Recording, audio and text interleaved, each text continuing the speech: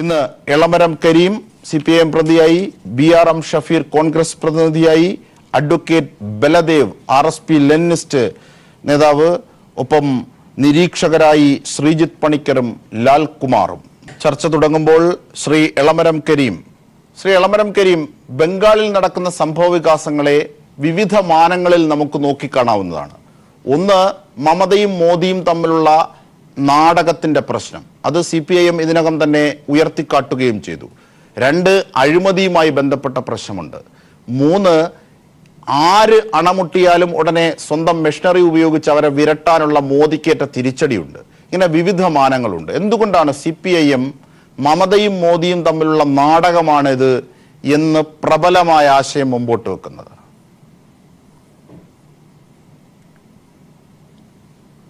ഈ Sharada chit funds, rose Valley അഴിമതി കേസുകൾ CBI അന്വേഷിക്കണമെന്ന് 2014 സുപ്രീം കോടതി ഉത്തരവിട്ടത്.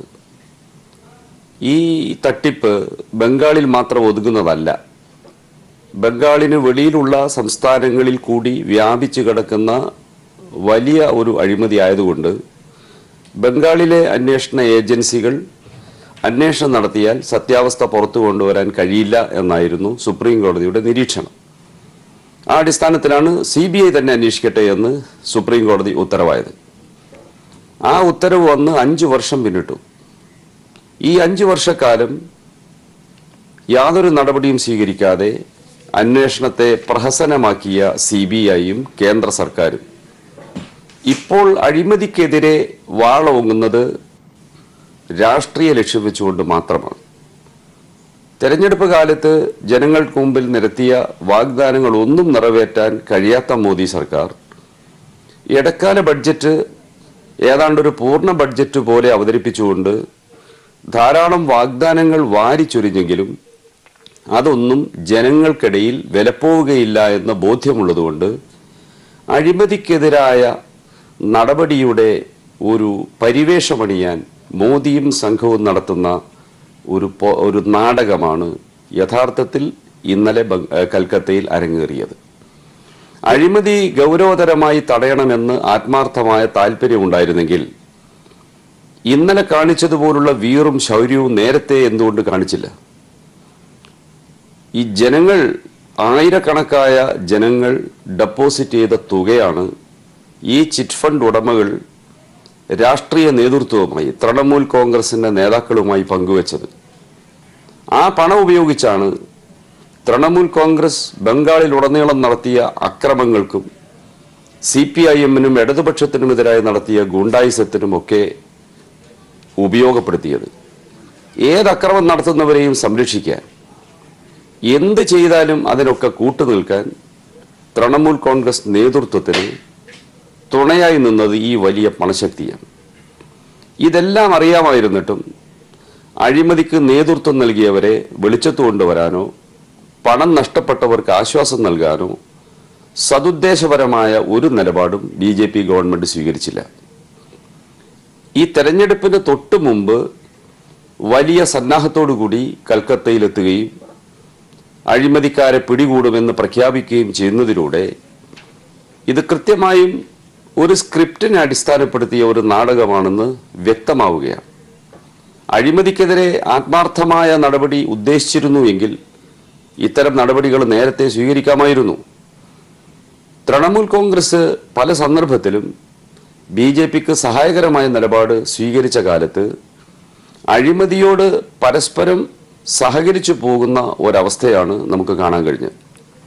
മാത്രമല്ല, ഈ അഴിമതിക്ക് നേതൃത്വം നൽകിയ തൃണമൂൽ കോൺഗ്രസിലെ വമ്പന്മാരിൽ പലരും ഇപ്പോൾ BJPയോടൊപ്പമാണ്. അവരെ കൂടെ നിർത്തിക്കൊണ്ട് ശാരദ ചിറ്റ് ഫണ്ട് അഴിമതി തടയുന്നതിനോ അഴിമതിക്കാരെ കണ്ടുപിടിക്കുന്നതിനോ BJP എന്ത് നടപടിയാണ് സ്വീകരിക്കാൻ പോകുന്നത്? തൃണമൂൽ കോൺഗ്രസിന്റെ തലമുതിർന്ന നേതാക്കളിൽ ഒരാളും മമതാ ബാനർജിയുടെ ഉറ്റ അനുയായി, മമതാ ബാനർജിയോടൊപ്പം തോളോട് തോളുരുമ്മി എല്ലാ അക്രമങ്ങൾക്കും നേതൃത്വം നൽകിയ നേതാവുമായ ശ്രീ മുകുൾ റോയ് ഇന്ന് BJPയോടൊപ്പമാണ്. അദ്ദേഹത്തെ കൂടെ നിർത്തിക്കൊണ്ട് ഈ തട്ടിപ്പ് വെളിച്ചത്ത് കൊണ്ടുവരാൻ BJPക്ക് ആത്മാർത്ഥതയുണ്ടെന്ന് മനസ്സിലാക്കാൻ യാതൊരാൾക്കും സാധ്യമല്ല. അപ്പം ഇതെല്ലാം വ്യക്തമാക്കുന്നത് ഇപ്പോഴെന്തോ ശക്തി പ്രയോഗിക്കുന്നതിലൂടെ ജനങ്ങളുടെ കണ്ണിൽ പൊടിയിടുക എന്ന് മാത്രമാണ്. യഥാർത്ഥത്തിൽ പണം നഷ്ടപ്പെട്ട ജനങ്ങൾക്ക് പണം തിരിച്ചു നൽകുന്നതിന് തട്ടിപ്പ് നടത്തിയവരാരാണെന്ന് അന്വേഷണത്തിലൂടെ കണ്ടെത്തുകയും അവരുടെ സ്വത്തുക്കൾ കണ്ടുകെട്ടി സ്വത്തുക്കൾ പിടിച്ചെടുത്ത് നഷ്ടപ്പെട്ടവർക്ക് തിരിച്ചു നൽകാനുള്ള നടപടികൾ സ്വീകരിക്കുകയാണ് വേണ്ടത്. ആ കാര്യത്തിൽ ഒരാത്മാർത്ഥതയുമില്ലാത്ത CBI, കേന്ദ്ര സർക്കാർ ഇപ്പോൾ കാണിക്കുന്നത് ജനങ്ങളെ കബളിപ്പിക്കൽ മാത്രമാണ്. രാഷ്ട്രീയമായി ഈ പ്രശ്നത്തെ ഉപയോഗിക്കാൻ കിട്ടിയ അവസരം മറുഭാഗത്ത് തൃണമൂൽ കോൺഗ്രസും ഉപയോഗിക്കുന്നു എന്നല്ലാതെ ഇത് യഥാർത്ഥ പ്രശ്നത്തിൽ നിന്ന് ജനശ്രദ്ധ തിരിച്ചുവിടാനുള്ള നാടകം എന്നല്ലാതെ അത് തന്നെയാണ് ഞാൻ ചോദിക്കുന്നത്. അതായത് മമത ഇത്രയും നാൾ BJPക്ക് ഒപ്പമുണ്ടാകുമെന്ന പ്രതീക്ഷ നൽകുന്നു. മുമ്പും പലതവണയും മമത BJPക്കൊപ്പം ചേർന്നിട്ടുണ്ടല്ലോ. ആ പ്രതീക്ഷ മോദിക്ക് നൽകുന്നു. മോദി അതിന്റെ ആനുകൂല്യം നൽകുന്നു. ഒടുവിൽ അങ്ങനെ ലഭിക്കില്ല എന്നറിയുന്നു. വലിയ റാലി അവിടെ സംയുക്തമായി പ്രതിപക്ഷത്തിൻ്റെതായി നടത്തുന്നു. ഈ ഘട്ടത്തിൽ മോദി മമതയെ തിരിച്ചറിയുന്നു. മമതയോട് ദേഷ്യമുണ്ടാകുന്നു. മമതയ്ക്കെതിരെ CBI ഉപയോഗിക്കുന്നു. ഈ നാടകത്തെ സംബന്ധിച്ച് CPIM വിലയിരുത്തുന്ന രാഷ്ട്രീയമായ വിലയിരുത്തൽ ശരിയാണ്. പക്ഷേ ഈ സാഹചര്യത്തിൽ എന്ത് നിലപാടാണ്? അതായത് CBIക്ക് കൃത്യമായി അവിടെ നടപടിക്രമങ്ങൾ നടത്താനുള്ള അനുമതിക്കാണോ CPIMന്റെ സപ്പോർട്ട്, അതോ മമത ഇപ്പോൾ നടത്തുന്ന മോദിയുടെ രാഷ്ട്രീയത്തിനായി CBI ഉപയോഗിക്കുന്ന രീതിക്കെതിരെ മമത ഉയർത്തുന്നതിനാണോ? ഏത് നിലപാടിലാകും CPIM നിൽക്കുക? CPIM പറയുന്ന നിലപാട് ശരിയാണെങ്കിലും ഒരു നിലപാട് തറയിൽ പ്രശ്നമില്ലേ? എവിടെ നിൽക്കുമെന്നത്? അതായത് BJP കേന്ദ്ര ഗവൺമെന്റ് BJP ഇതര സർക്കാരുകളോടെല്ലാം സ്വീകരിക്കുന്നത് അമിതാധികാരത്തിന്റെ പ്രവണതയാണ്. ഭരണഘടനാ സ്ഥാപനങ്ങളെ പോലും അക്കാര്യത്തിൽ ദുരുപയോഗിക്കാൻ BJP ഗവൺമെന്റ് മടിക്കുന്നില്ല. CBI തലപ്പത്തുണ്ടായ കുഴപ്പങ്ങളും CBIയെ തന്നെ പരിഹാസ്യമാക്കുന്ന വിധത്തിലുള്ള നടപടികളും കേന്ദ്ര ഗവൺമെന്റ് സ്വീകരിച്ചത് ഈ അടുത്ത കാലത്താണ്. എല്ലാ ഭരണഘടനാ സ്ഥാപനങ്ങളോടും BJP ഗവൺമെന്റിന്റെ നിലപാടാണ്. ജനാധിപത്യ സംവിധാനങ്ങളെ ബഹുമാനിക്കാത്ത നിലപാടാണ്. ആ രീതിയിലുള്ള നടപടികളെ ന്യായീകരിച്ചുകൊണ്ടല്ല ഞങ്ങൾ ഇത് പറയുന്നത്. ഈ Sharada chit fund, rose Valley chit fund അഴിമതി പുറത്തു കൊണ്ടുവരണമെന്ന കാര്യത്തിൽ ഞങ്ങൾക്ക് രണ്ട് പക്ഷമില്ല. പുറത്തു കൊണ്ടുവന്നാൽ മാത്രം പോരെ, ഉത്തരവാദികളുടെ സ്വത്ത് കണ്ടുകെട്ടി നഷ്ടപ്പെട്ടവർക്ക് തിരിച്ചു നൽകാനുള്ള നടപടി സ്വീകരിക്കണം. ഈ കാര്യം തടയാനോ ആ കാര്യത്തിൽ നിന്ന് ഒഴിഞ്ഞു മാറാനോ മമതാ ബാനർജിക്കോ തൃണമൂൽ കോൺഗ്രസിനോ അവസരം ഉണ്ടാക്കി കൊടുക്കരുത് എന്ന ശക്തമായ അഭിപ്രായമാണ് ഞങ്ങൾക്കുള്ളത്. എന്നാൽ അതിനുപയോഗിക്കേണ്ട രീതി രാഷ്ട്രീയമായി തൃണമൂൽ കോൺഗ്രസിന് BJPക്കെതിരെ തിരിച്ചടിക്കാൻ ഉള്ള അവസരമാക്കി കൊടുക്കുക വഴി യഥാർത്ഥ പ്രശ്നത്തിൽ നിന്ന് ശ്രദ്ധ തിരിച്ചുവിടുകയാണ് യഥാർത്ഥത്തിൽ BJP സർക്കാർ ഇപ്പോൾ ചെയ്തിട്ടുള്ളത്. ഇത് ജനങ്ങളുടെ പരാതി പരിഹരിക്കലല്ല, നഷ്ടപ്പെട്ടവർക്ക് നഷ്ടപരിഹാരം കിട്ടാൻ ഉതകുന്നതുമല്ല. അഴിമതി തടയുക എന്ന, അഴിമതിക്കാരെ കണ്ടുപിടിക്കുക എന്ന നടപടി BJP സർക്കാർ ആത്മാർത്ഥമായി ആഗ്രഹിക്കുന്നില്ല എന്ന് മാത്രമാണ് ഇതിലൂടെ വ്യക്തമാവുന്നതെന്നാണ് ഇതുവരെയുള്ള സംഭവങ്ങളിൽ നിന്ന് വ്യക്തമാകുന്നത്. ശരിയാണ്. മുകുൾ റോയിയെയും തൃണമൂൽ കോൺഗ്രസിന്റെ മറ്റൊരു MP ഉണ്ട്, ഹേമന്ത് ശർമ്മ, ഇവരെ രണ്ടുപേരെയും കൂടെ നിർത്തിക്കൊണ്ട് ഈ അഴിമതിയുടെ മുഖ്യ സംഘാടകരും അതിന് നേതൃത്വം നൽകിയവരുമായ ആളുകളെ കൂടെ നിർത്തിക്കൊണ്ട് സർക്കാരിനെതിരായി, മമതാ ബാനർജിക്കെതിരായി ഇപ്പോൾ നടത്തുന്നത് ആത്മാർത്ഥതയോടുകൂടിയാണ് എന്ന് ഒരിക്കലും ചിന്തിക്കാൻ കഴിയില്ല. ഈ നിലപാടാണ് CPIM ഉയർത്തിപ്പിടിക്കുന്നത്. ശരിയാണ്. കോൺഗ്രസ് പ്രതിനിധിയായ BRM ഷഫീറിലേക്ക്. ഷഫീർ, കേൾക്കാമോ? ഷഫീർ, കേൾക്കാം. അതായത് ഷഫീറെ, ഈ മോദിക്കെതിരെ വലിയ വായിൽ ആരെങ്കിലും എന്തെങ്കിലും പറഞ്ഞാൽ ഓടിപ്പിടിച്ച് സപ്പോർട്ട് ചെയ്യുന്ന ഒരു രീതി അപക്വമല്ലേ? കാരണം മമത ഉയർത്തുന്നത് കൃത്യമായ രാഷ്ട്രീയ കുടുക്കുകൾ മുമ്പോട്ട് വെച്ചാണ്. പക്ഷേ അതിൽ കയറി കൊത്തുകയാണ് കോൺഗ്രസ്. പക്ഷെ CPIMന് ആ വകതിരിവുണ്ട്, പക്ഷെ കോൺഗ്രസിന് ആ വകതിരിവില്ല. മോദിക്കെതിരാണോ എങ്കിലാകട്ടെ, മമത ഉദ്ദേശം വെക്കുന്നത് എന്താണ്? ഇതിന്റെ ഇരകളായ, അഴിമതിയുടെ ഇരകളായ ഒരു വലിയ ജനതയുണ്ട് അവിടെ ബംഗാളിൽ. അവരെ സംബന്ധിച്ച് നോക്കാതെ കേവലം ഉയർത്തുന്ന ഒരു പൈങ്കിളി രാഷ്ട്രീയത്തിനായി ഇങ്ങനെ കോൺഗ്രസ് പോവുകയാണ്. അത് ശരിയാണോ ഷഫീർ? അങ്ങനെയല്ല. ഇപ്പോ 4-5 കൊല്ലങ്ങൾക്ക് മുമ്പ് റിപ്പോർട്ട് ചെയ്യപ്പെട്ടിട്ടുള്ള ശാരദ ഫണ്ട് ചിട്ടി കേസും റോസ് വാലി ചിട്ടി ഫണ്ട് കേസുമായിട്ട് 17,000 കോടിയിൽ പരം രൂപ പലരും തട്ടിയെടുത്തു എന്നുള്ള അഴിമതി കാര്യങ്ങൾ പുറത്തു വന്ന കാര്യങ്ങൾ ഇവിടെ വ്യക്തമായിട്ട് തന്നെ സമൂഹത്തിന് മുമ്പിലുണ്ട്. പക്ഷേ ഞങ്ങളുടെ ചോദ്യം ഇതാണ്, നിങ്ങൾ കഴിഞ്ഞ 5 കൊല്ലമായി BJP സർക്കാർ 5 കൊല്ലമായി ഇവിടെ അധികാരത്തിൽ ചെയ്തിട്ട് നിങ്ങൾ എന്ത് ചെയ്തു? ശാരദാ ഫണ്ട് കേസായിരുന്നാലും മറ്റു കേസായിരുന്നാലും നിങ്ങൾക്ക് കൃത്യമായിട്ട് തന്നെ കാര്യങ്ങൾ തിരഞ്ഞെടുക്കാൻ കഴിയാതിരിക്കുകയും ഏറ്റവും അവസാനം മമതാ ബാനർജിയുടെ നേതൃത്വത്തിൽ പ്രതിപക്ഷത്തിന്റെ ഒരു വല്ലാത്ത ശബ്ദം കൊൽക്കത്തയിൽ നിന്നും BJPക്കെതിരായി വരുമെന്ന് കാണുമ്പോൾ എല്ലാ രാഷ്ട്രീയ പ്രസ്ഥാനങ്ങളെയും അതിന്റെ നേതാക്കന്മാരെയും ചൂണ്ടുകളിൽ നിർത്താൻ CBI ഉപയോഗിച്ചതുപോലെ ഒരു ഭരണഘടനാ സ്ഥാപനമായ CBI ദുരുപയോഗം ചെയ്യുന്ന സമീപനത്തെയാണ് കോൺഗ്രസ് പാർട്ടി ചെയ്യാൻ ആഗ്രഹിക്കുന്നത്. ഇവിടുത്തെ പ്രശ്നമല്ല, ഇവിടെ CBIയുടെ ഡയറക്ടറായിട്ട് മധ്യപ്രദേശിൽ നിന്നും കമൽനാഥിന്റെ ഗവൺമെന്റ്, കോൺഗ്രസിന്റെ ഗവൺമെന്റ് ചവിട്ടി പുറത്താക്കിയ DGP എടുത്ത് ഫിറ്റ് ചെയ്തതിനു ശേഷം അതിന്റെ 24 മണിക്കൂർ കഴിഞ്ഞതിന് മുമ്പ് തന്നെ മമതാ ബാനർജിയുടെ നേതൃത്വത്തിലുള്ള ആഭ്യന്തര വകുപ്പിലെ കമ്മീഷണറുടെ വീട്ടിലേക്ക് ഒരു കോടതി ഉത്തരവില്ലാതെ ഒരു വാറണ്ടുമില്ലാതെ ചെന്ന് കയറുന്ന ഒരു രാഷ്ട്രീയ സമീപനത്തെയാണ്. അതുപോലെ തന്നെയാണ് ഈ രാജീവ് കുമാറും.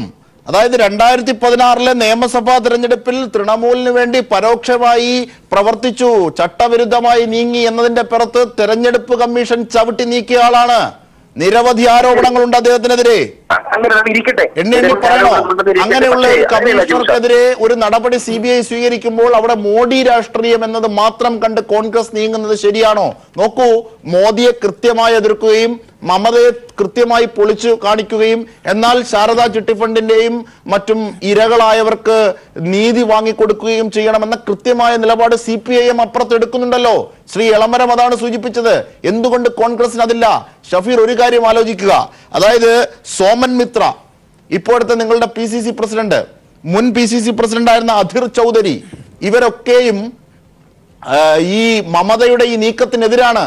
മമതയ്ക്കെതിരായി അവർ ശക്തമായി രംഗത്തെത്തുന്നു. രാഹുൽ ഗാന്ധിയെ പോലല്ല, ശബരിമല വിഷയത്തിലുള്ളതുപോലെ രാഹുൽ ഗാന്ധി ഒരു വഴിക്ക് പോകുന്നു, PCC വേറൊരു വഴിക്ക് പോകുന്നു. ഇത് ബംഗാളിലും കാണാം. ഷഫീർ, നിങ്ങളാണോ അടുത്ത രാജ്യം ഭരിക്കാൻ പോകുന്നത്? എന്റെ അജീഷാദെ, നിങ്ങൾ എഴുതാപ്പുറം വായിക്കണ്ട. നിങ്ങൾ മനസ്സിലാക്കേണ്ടത് ബംഗാളിൽ രാഷ്ട്രീയത്തെ സംബന്ധിച്ച് കോൺഗ്രസിന് വ്യക്തമായ രാഷ്ട്രീയ കാഴ്ചപ്പാടുണ്ട്. ബംഗാളിൽ മമതാ ബാനർജിയെ കൂടി എതിർക്കുന്ന രാഷ്ട്രീയമാണ് ഞങ്ങളുടെ രാഷ്ട്രീയം. അത് തന്നെയാണ് അവിടെ സംസ്ഥാന നേതൃത്വം പറഞ്ഞത്. കഴിഞ്ഞ സംസ്ഥാന തിരഞ്ഞെടുപ്പുകളിൽ CPIയുമായിട്ട് ബന്ധപ്പെട്ട് സഖ്യം ഉണ്ടാക്കിക്കൊണ്ടാണ്, പ്രത്യക്ഷമായിട്ടും പരോക്ഷമായിട്ടും സഖ്യം ഉണ്ടാക്കിക്കൊണ്ടാണ് ഞങ്ങളുടെ തെരഞ്ഞെടുപ്പിൽ മത്സരിച്ചത്.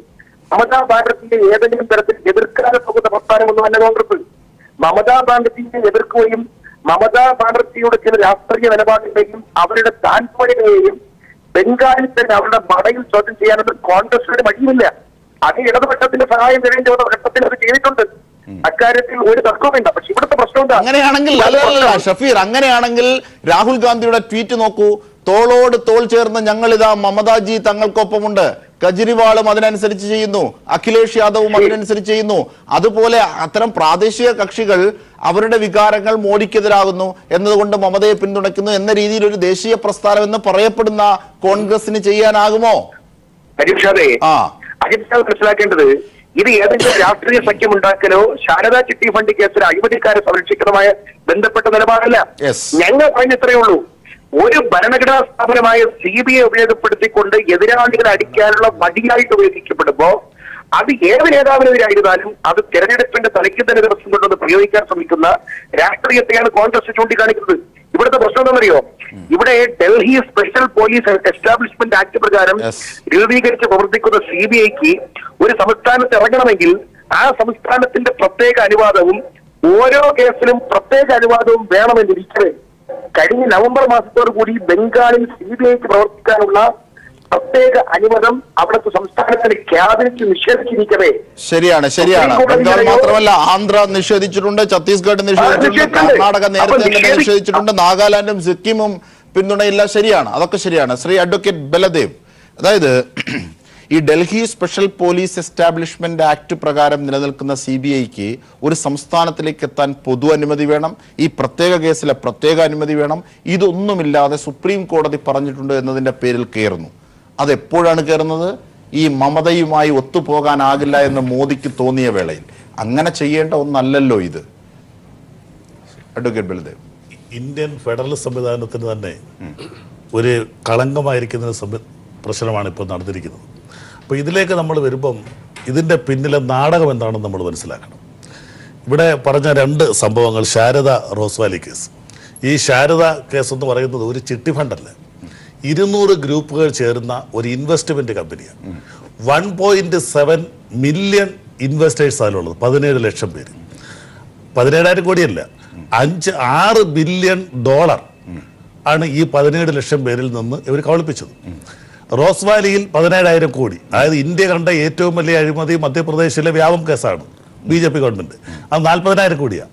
അതിനേക്കാൾ വലിയ അഴിമതി നടന്നു. പക്ഷേ ഇതിനകത്ത് മനസ്സിലാക്കേണ്ട കാര്യം, 2013 ഏപ്രിൽ മാസത്തിൽ ശാരദ ചിട്ടി ഫണ്ട് എന്ന കമ്പനി ലിക്വിഡേറ്റ് ഇല്ലാതായി. അപ്പോൾ 2013 ഏപ്രിലിന് ശേഷമാണ് ജനകീയ പ്രക്ഷോഭങ്ങൾ ഉണ്ടാകുന്നത്. ജനകീയ പ്രക്ഷോഭങ്ങൾ ഉണ്ടായിട്ട് 2014 പശ്ചിമ ബംഗാളിൽ ഇടതുപക്ഷ പ്രവർത്തകർ, വിശേഷിച്ച് CPM-ന്റെ നേതൃത്വത്തിൽ ഇത് CBI അന്വേഷിക്കണമെന്ന് ആവശ്യപ്പെട്ടു. 2014 അധികാരത്തിൽ വന്ന മോഡി ഗവൺമെന്റ് എന്തുകൊണ്ട് സഖാവ് എളമരക്കരി പറഞ്ഞതുപോലെ 2014 മുതൽ 19 വരെ എന്തുകൊണ്ട് ഇത് അന്വേഷിച്ചില്ല? അവിടെയാണ് മമതയും മോഡിയും തമ്മിലുള്ള ഇല്ലീഗൽ റിലേഷൻഷിപ്പ്. ആ ഇല്ലീഗൽ റിലേഷൻഷിപ്പിൻ്റെ ഇല്ലിജിറ്റിമേറ്റ് പ്രോഡക്റ്റാണ് ഇപ്പോൾ പശ്ചിമബംഗാളിൽ ഇറങ്ങിയത്. ഇത് സംഭവിക്കാനുള്ള കാരണം, ഈ 5 വർഷം കഴിഞ്ഞപ്പോൾ ഇവർ തമ്മിൽ രഹസ്യധാരണ ലോക്സഭാ ഇലക്ഷനിൽ മോഡി ഗവൺമെന്റിനെ സഹായിക്കാവുന്ന നിലപാട് മമത എടുക്കുമെന്നുണ്ടായിരുന്നു. പക്ഷേ ഇലക്ഷൻ അടുത്ത് വന്നപ്പോൾ മമതാ ബാനർജി തനിയായ സ്വഭാവം കാണിച്ചു. മോഡി ഗവൺമെന്റിനെ സഹായിക്കത്തില്ല എന്ന് പരിപൂർണ ഉത്തരവാദിത്വം വന്നപ്പോൾ ഈ 5 വർഷം കൊണ്ട് എടുക്കാതിരുന്നൊരു നിലപാട് ഇപ്പോൾ മോഡി എടുത്തു, അല്ലെങ്കിൽ നേരത്തെ ആകാമായിരുന്നല്ലോ. അപ്പോൾ തീർച്ചയായിട്ടും ഇതിൻ്റെ പിന്നിൽ ഉള്ളത് ഒരു രാഷ്ട്രീയ ലക്ഷ്യം തന്നെയാണ്. മോഡി ഗവൺമെന്റ് ചെയ്യുന്നത് രാഷ്ട്രീയപരമായിട്ട് എതിരാളികളെ ഇല്ലാതാക്കി. ഇത് പണ്ട് കോൺഗ്രസ് ഗവൺമെന്റ് ചെയ്തിട്ടുള്ളതാണ്. അപ്പോൾ മമതാ ഗവൺമെന്റിനെ തകർക്കാനാണ് ഇവർ ശ്രമിക്കുന്നത്. പക്ഷേ മമതയുടെ ലക്ഷ്യം തീർച്ചയായിട്ടും ഇത് രണ്ടുപേർക്കും മറ്റൊരു ലക്ഷ്യമുണ്ട്. മമതയും മോഡിയും കൂടി 5 വർഷമുള്ള ലക്ഷ്യം പശ്ചിമബംഗാളിലെ ഇടതുപക്ഷ പ്രസ്ഥാനത്ത് തകർക്കാനാണ്. ആ ഇടതുപക്ഷ പ്രസ്ഥാനം തകർക്കുന്നതിന് വേണ്ടിയാണ് ഇവർ തമ്മിൽ രഹസ്യധാരണ ഉണ്ടാക്കിയത്. ആ രഹസ്യധാരണ നടക്കത്തില്ല. ഇപ്പോൾ ലോക്സഭാ ഇലക്ഷൻ വന്നപ്പോൾ തീർച്ചയായിട്ടും മോഡി സഹായിക്കത്തില്ല എന്ന് വന്നപ്പോൾ ആ ഒരു തിരിച്ചറിവാണ് മമതയ്ക്കെതിരെ ഇനി വെറും 2 മാസം അവശേഷിക്കുന്നത്. ഈ 2 മാസം അവശേഷിക്കുന്ന സമയത്ത് നേരത്തെ ഇവിടെ പറഞ്ഞതുപോലെ Delhi special establishment police special establishment ആക്ടാണ് ഇത് വർക്ക് ചെയ്യുന്നത്. CBI മറ്റൊരു സ്റ്റേറ്റിൽ ചിലവിടെ കൺസെന്റ് വേണം. പശ്ചിമ ബംഗാൾ അത് നിരവധി സ്റ്റേറ്റുകൾ നിരോധിച്ചു. പശ്ചിമ ബംഗാളിൽ പോകാൻ പോലും ഒരു അനുവാദമില്ല.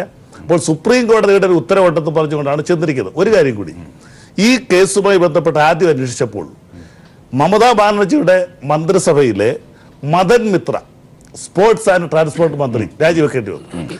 2 MP-മാർ, ഒരു ഘോഷ് ഒരു ബോസ്, 2 MP-മാരും തൃണമൂൽ കോൺഗ്രസിന്റെ MP-മാരാണ് ആദ്യം അറസ്റ്റ് ചെയ്യുന്നത് ഇവരിലേക്കാണ്. അപ്പോൾ ഈ 17 ലക്ഷം ജനങ്ങളുടെ ഈ 6 ബില്യൺ ഡോളർ പണം തട്ടിച്ചത് തൃണമൂൽ കോൺഗ്രസുമായിട്ട് നേതാക്കന്മാരുമാണ്.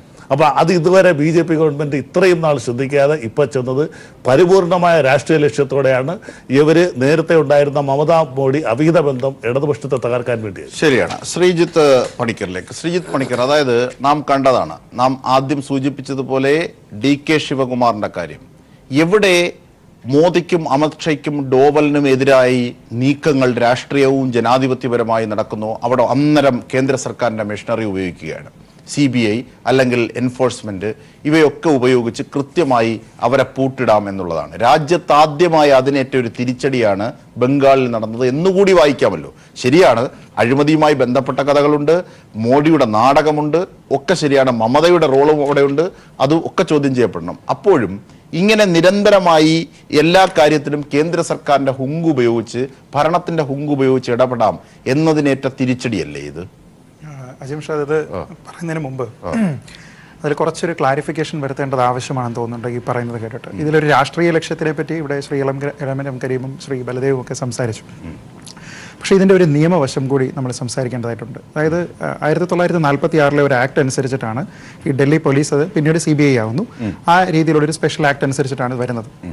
അപ്പോൾ ഇവിടുത്തെ ഏറ്റവും വലിയൊരു പ്രശ്നം ഈ 4.5 വർഷങ്ങൾ അല്ലെങ്കിൽ 5 വർഷത്തോളം കാത്തിരുന്നതിന് ശേഷം ഈ സമയത്ത് എന്തുകൊണ്ട് ഇങ്ങനെ ഒരു ആക്ഷന് വേണ്ടിയിട്ട് സെൻട്രൽ ഗവൺമെന്റ് പോയി അത് ചെയ്യുന്നതിനുള്ള സാധുത നിയമപരമായി അവർക്കുണ്ടോ എന്നുള്ളതായിരുന്നു. ഇവിടെ പറയുമ്പോൾ നമ്മൾ പലപ്പോഴും പറയുന്നത് കേട്ടു, ഈ സുപ്രീം കോടതിയുടെ ഒരു വിധിയുടെ പേരിൽ മാത്രം എന്ന് പറഞ്ഞത്. പക്ഷേ ആ വിധിക്കുള്ള ഇമ്പോർട്ടൻസ് എന്ന് പറയുന്നത് വളരെ പ്രധാനമാണ്. കാരണം സാധാരണ ഒരു കേസ് CBI ഏറ്റെടുക്കുന്നത് പോലെ അല്ല ഈ കേസുകളിൽ ഉണ്ടായത്. ഇതിൽ സുപ്രീം കോടതി നേരിട്ട് CBIയെ ചുമതലപ്പെടുത്തുകയാണ്. 2014 മെയ്യിൽ നേരിട്ട് ചുമതലപ്പെടുത്തുകയാണ്, നിങ്ങൾ ഈ കേസ് അന്വേഷിക്കുകയെന്ന്. ഈ കേസിന്റെ ഒറിജിൻ എന്ന് പറയുന്നത് ആ സമയത്ത് ബംഗാൾ മാത്രമാണ്. അതുകൊണ്ടാണ് ബംഗാളിലേക്ക് ഇത് CBI അന്വേഷിക്കുന്നത്. ഇനി ഈ നേരത്തെ പറഞ്ഞിരുന്ന നമ്മളുടെ ഈ ഒരു സ്പെഷ്യൽ വിഷയത്തെ നിരീക്ഷിച്ചു അല്ല, ഞാനിതിന്റെ ആ 4.5 വർഷത്തെ കാലത്ത് എന്തുകൊണ്ട് മോദി ഇതുവരെയും ഇത് ശരിയാണല്ലോ, അഴിമതിയുടെ ഇരകളായ ഒരു ജനത അവിടെ ഉണ്ട്. ആ പ്രശ്നം സുപ്രീം കോടതി പച്ചക്കൊടി കാട്ടിയതാണ്. അങ്ങനെ ഒരു പ്രശ്നങ്ങളും അവിടെ ഇല്ല എങ്കിൽ എന്തുകൊണ്ട് ഈ 4.25 വർഷം തികയുന്നത് വരെ കാത്തിരുന്നു? 2013 കേസാണല്ലോ, അതിന്റെ തുടർച്ച വർഷങ്ങളായല്ലോ. എന്തുകൊണ്ട് ഇപ്പോൾ വരെ കാത്തിരുന്നു? അത് മോദി നിഷ്കളങ്കമായി ചെയ്തതാണ് എന്ന് താങ്കൾ വിശ്വസിക്കുന്നുണ്ട്? ഇല്ല, അതിൽ തീർച്ചയായും അദ്ദേഹത്തിന് രാഷ്ട്രീയ ഉദ്ദേശങ്ങൾ ഉണ്ടാവും. നമ്മൾ രാമജന്മഭൂമി വിഷയത്തിൽ നമ്മളത് കണ്ടതാണ്. അവരുടെ പ്രകടന പത്രികയിൽ ഉണ്ടായിരുന്ന ഒരു സ്ഥാനത്ത് ഒരു കാര്യത്തിൽ അതിൽ അവസാന പേജിൽ ഉണ്ടായിരുന്ന ഒരു കാര്യം 4.5 വർഷം വരെ വെയിറ്റ് ചെയ്തതിനു ശേഷം ഇപ്പോഴാണ് അവർ സുപ്രീം കോടതിയിൽ പോവുകയും മറ്റു രീതിയിലുള്ള നടപടികൾ, ആ സ്ഥലമൊക്കെ നേരത്തെ തന്നെ വിട്ടുകിട്ടണമെന്നും അവിടെ ക്ഷേത്രം നിർമ്മിച്ച് തുടങ്ങാമെന്നും ഒക്കെ ഒരുപക്ഷെ നേരത്തെ തന്നെ അവർക്ക് ആശയം ഉണ്ടായിരുന്നിരിക്കാം. പക്ഷേ അതിനുള്ള ഒരു സമയം എന്ന് പറയുന്നത് ഒരുപക്ഷെ തെരഞ്ഞെടുപ്പിന്റെ സമയം അവർ തെരഞ്ഞെടുക്കുന്നത് രാഷ്ട്രീയ ലാക്കോടുകൂടി തന്നെ ആയിരിക്കാം. പക്ഷെ ഞാൻ നേരത്തെ പറഞ്ഞു വന്നത് എന്താണെന്ന് വെച്ചാൽ അതിന്റെ ഒരു സാധുത എന്ന് പറയുന്നത് ഈ നിയമത്തിൽ വളരെ വ്യക്തമായി പറഞ്ഞിട്ടുണ്ട്. ഇതിന് എന്തൊക്കെയാണ് ഇതിന്റെ എക്സെപ്ഷൻസ്. ഒരിക്കലും സുപ്രീം കോടതി അല്ലെങ്കിൽ ഒരു ഹൈക്കോടതി നേരിട്ട് ഒരു സംസ്ഥാനത്തേക്കുള്ള ഒരു കേസ് CBIയോ അങ്ങനെയുള്ള ഒരു ഏതെങ്കിലും ഭരണഘടനാ സ്ഥാപനമോ അല്ലാത്ത ഒരു എൻക്വയറി ഏജൻസിയോ എൻഫോഴ്സ്മെന്റ് ഡയറക്ടറേറ്റ് ആണെങ്കിലും അങ്ങനെ ഏൽപ്പിച്ചു കഴിഞ്ഞാൽ അവർക്ക് സ്പെഷ്യൽ പെർമിഷൻ ആവശ്യമില്ല. അതാണ് ഒന്നാമത്തെ പ്രധാന കാര്യം. കാരണം ഇത് സുപ്രീം കോടതിയാണ് CBIയോട് പറയുന്നത്, നിങ്ങൾ ബംഗാളിലുള്ള ഈ സ്കാം പോയി അന്വേഷിക്കൂ. അതിന് വീണ്ടും ആ സർക്കാരിന്റെ ഒരു എക്സ്പ്ലിസിറ്റ് ആയിട്ടുള്ള അപ്രൂവൽ ആവശ്യമില്ല. 2, ഇപ്പോഴാണ് ഇവർ ഈ പെർമിഷൻ റിവോക്ക് ചെയ്യുന്നത് CBIക്കുള്ളത്. വളരെ അടുത്ത് ഏതാനും ദിവസങ്ങൾക്ക് മുമ്പ് അല്ലെങ്കിൽ അതെ ഈ ഒരു സമയത്ത് ഒരു വളരെ കുറച്ച് ആഴ്ചകൾക്ക് മുമ്പ് ഇങ്ങനെ ചെയ്തിരിക്കുന്നതിന് മുൻപ് തുടങ്ങിയ ഒരു കേസാണിത്. 2014 CBI ഏറ്റെടുത്ത ഒരു കേസാണ്. 2015 ഇതുമായി ബന്ധപ്പെട്ട ചില ചിറ്റ് ഫണ്ടുകളുടെയൊക്കെ ചെയർമാനെയൊക്കെ അറസ്റ്റ് ചെയ്തു. 2 വർഷങ്ങൾക്ക് മുൻപാണെന്ന് തോന്നുന്നു, എനിക്ക് തോന്നുന്നു ഈ സമയത്ത് തുടങ്ങിയ പത്രത്തിന്റെ പത്രാധിപർ മറ്റൊരു കേസുമായി ബന്ധപ്പെട്ട് ചിറ്റ് ഫണ്ട് തട്ടിപ്പ് തന്നെയാണ്, മറ്റൊരു കേസുമായി ബന്ധപ്പെട്ട് അറസ്റ്റ് ചെയ്തു. അപ്പോൾ അവർ പ്രോഗ്രസ് ചെയ്യുന്നില്ല എന്നുള്ളതല്ല, പക്ഷേ അതിന്റെ പേസിന്റെ കാര്യത്തിൽ എനിക്കും ചോദ്യങ്ങളുണ്ട്. പക്ഷേ അവരത് പ്രോഗ്രസ് ചെയ്യുന്നുണ്ടായിരുന്നു, ഇല്ല എന്ന് പറയുന്നില്ല. അപ്പോൾ ഞാനിവിടെ പറയുന്നത് ഈ രീതിയിലുള്ള എക്സെപ്ഷൻസ് ഉണ്ട്. അതായത് ഈ എക്സെപ്ഷൻസ് എപ്പോഴാണ് വാലിഡ് ആവുന്നത്? 2014 തുടങ്ങിയിരിക്കുന്ന ഒരു കേസ് ബംഗാളിൽ പോയി CBI അന്വേഷിക്കുന്ന ഒരു കേസ്, അതിന്റെ പേരിൽ അവർ പലരെയും അറസ്റ്റ് ചെയ്തു. പക്ഷേ എനിക്ക് ആ പറഞ്ഞതിൽ ചില സംശയങ്ങളുണ്ട്. അതായത് താങ്കൾ പറഞ്ഞതുപോലെ ഇതിന് സ്പെഷ്യലായ ഒരു അനുമതി വേണമോ അല്ലെങ്കിൽ വേണ്ട എന്ന് താങ്കൾ ഉദ്ദേശിച്ചതിനകത്ത് ശരിയുണ്ടോ എന്ന് എനിക്ക് സംശയമുണ്ട്. കാരണം ഇവിടെ ഇന്ന് ഇത് കോടതിയിലെത്തിയല്ലോ. ചീഫ് ജസ്റ്റിസ് പറഞ്ഞത് അത്ര അടിയന്തരമായി നോക്കേണ്ട കാര്യമില്ല. നിങ്ങൾ നൽകിയ ഹർജിയിൽ എവിടെയാണ് രാജീവ് കുമാറിനെതിരായ ഡിജിറ്റൽ തെളിവുകൾ ഉള്ളത്? അങ്ങനെ ഉണ്ടെങ്കിൽ ആ തെളിവുകളുമായിട്ട് വരൂ എന്ന് പറഞ്ഞിട്ട് അടിയന്തരമായി ഇതില്ല എന്ന് പറഞ്ഞ് കളയുകയാണ് ചെയ്തത്. താങ്കൾ പറഞ്ഞതുപോലെ ഒരു വാദം ഉണ്ടായിരുന്നുവെങ്കിൽ ഇന്ന് കോടതി അടിയന്തരമായി അതിനെ സ്പെസിഫൈ ചെയ്യില്ലായിരുന്നോ? എന്തുകൊണ്ട് അത് അടിയന്തരമായി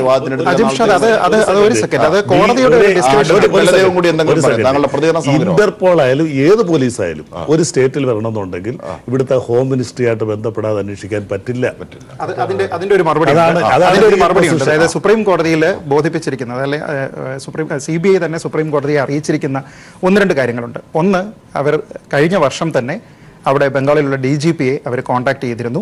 DGPയെ കോൺടാക്ട് ചെയ്തു. സുപ്രീം കോടതിയിൽ അവരൊരു ഇതിനെപ്പറ്റി ഇങ്ങനെ മൂവ് ചെയ്യണമെന്നുള്ള ഒരു അഭിപ്രായം അറിയിച്ചപ്പോൾ DGP തന്നെ കംപ്ലീറ്റ് കോപ്പറേഷൻ, പൂർണ്ണമായ സഹകരണം ഞങ്ങൾ തരും എന്ന് പറഞ്ഞിരുന്നു എന്ന് സുപ്രീം കോടതിയിൽ രേഖാമൂലം CBI പറഞ്ഞിരിക്കുന്നതാണ്. ഈ രേഖ ഞാൻ കണ്ടതില്ല, പക്ഷേ രേഖാമൂലമാണ് അവരവിടെ പറഞ്ഞിരിക്കുന്നത്. അപ്പൊ ആ ഒരു ആക്ഷൻ അങ്ങനത്തെ ഒരു ബോഡിയുടെ കമ്മീഷണറുടെ വീട്ടിൽ, കാരണം സാധാരണഗതിയിൽ അർദ്ധരാത്രിയിൽ ഡയറക്ടറുടെ വീട്ടിലേക്ക് ഡോവലിന്റെ ആൾക്കാർ ചെല്ലുക, ഇങ്ങനെ രാജ്യം കണ്ടിട്ടില്ലാത്ത, അടിയന്തരാവസ്ഥയിൽ പോലും കണ്ടിട്ടില്ലാത്ത രീതി നാം കണ്ടതാണ് എല്ലാ വിഷയങ്ങളിലും.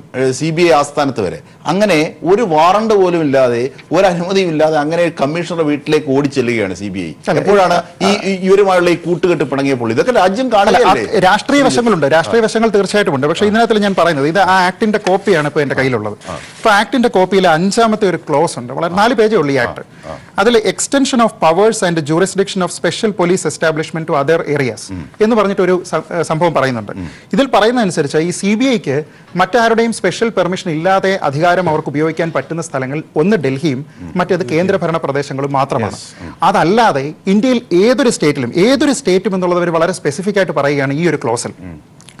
സെൻട്രൽ ഗവൺമെന്റിന്റെ ഒരു ഓർഡർ ഉണ്ടെങ്കിൽ, order of execution, order central government ഉണ്ടെങ്കിൽ, it can be extended to any area including railway areas in A state not being a union territory, the powers and jurisdiction of members of the Delhi Special Police Establishment, അതാണ് CBI ആയത്, for the investigation of any offences or classes of offences specified in the notification. പക്ഷേ താങ്കൾ പറഞ്ഞത് ശരിയാണെങ്കിൽ ആ ഉദ്ദേശം പൂർണ്ണമായിട്ടും ഇപ്പോൾ കയ്യിലുള്ളത് NIA-ക്ക് മാത്രമാണ്.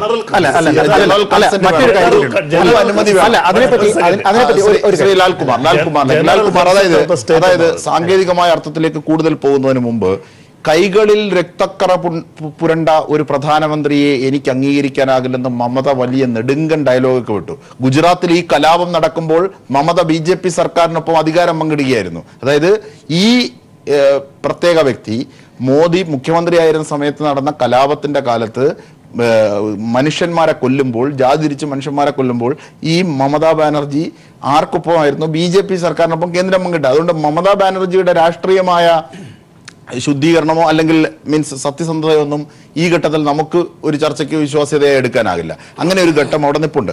അഴിമതിയെ അപ്രസക്തമാക്കുകയാണ് മമത ഇവിടെ ചെയ്യുന്നത്. അതായത് മമതയ്ക്കൊപ്പം ആരാണ് വന്നിരിക്കുന്നത്? എല്ലാവിധ ചട്ടങ്ങളെയും ലംഘിച്ചുകൊണ്ട് കമ്മീഷണർ വന്നിരിക്കുകയാണ് മമതയുടെ സത്യാഗ്രഹത്തിൽ. ഒരു പൊളിറ്റിക്കൽ പാർട്ടി മൂവ്മെന്റ് പോലെ അവിടെ വന്നിരിക്കുകയാണ്. അങ്ങനെ ചെയ്യാനാകുമോ? ശരിയാണ്, ഇവിടെ മോദി പ്രതിക്കൂട്ടിൽ നിൽക്കുന്ന ഒട്ടനവധി കാര്യങ്ങളുണ്ട്. പക്ഷേ മമത ചെയ്യുന്നത് ചട്ടവിരുദ്ധമായാണ്, രാജ്യത്ത് നിലനിൽക്കുന്ന ഒരു സംവിധാനത്തെ കാറ്റിൽ പുറത്തുകയാണ്. അവിടെയാണ് CPIM-ന്റെ രാഷ്ട്രീയ നിലപാടിന്റെ പ്രസക്തി. അങ്ങനെ വ്യാഖ്യാനിക്കാമോ? തീർച്ചയായിട്ടും. ഇതിനകത്ത് നമ്മൾ മനസ്സിലാക്കേണ്ട ഒരു നിയമപരമായ വിഷയം, ശ്രീജിത്ത് പണിക്കർ പറഞ്ഞത് ആ പൊസിഷൻ കറക്റ്റാണ്, അത് തെറ്റല്ല. കാര്യം അദ്ദേഹം പറഞ്ഞ ജനറൽ കൺസെന്റ് എല്ലായ്പ്പോഴും വേണമെന്നില്ല. അത് 3 എക്സെപ്ഷൻസ് ആണുള്ളത്.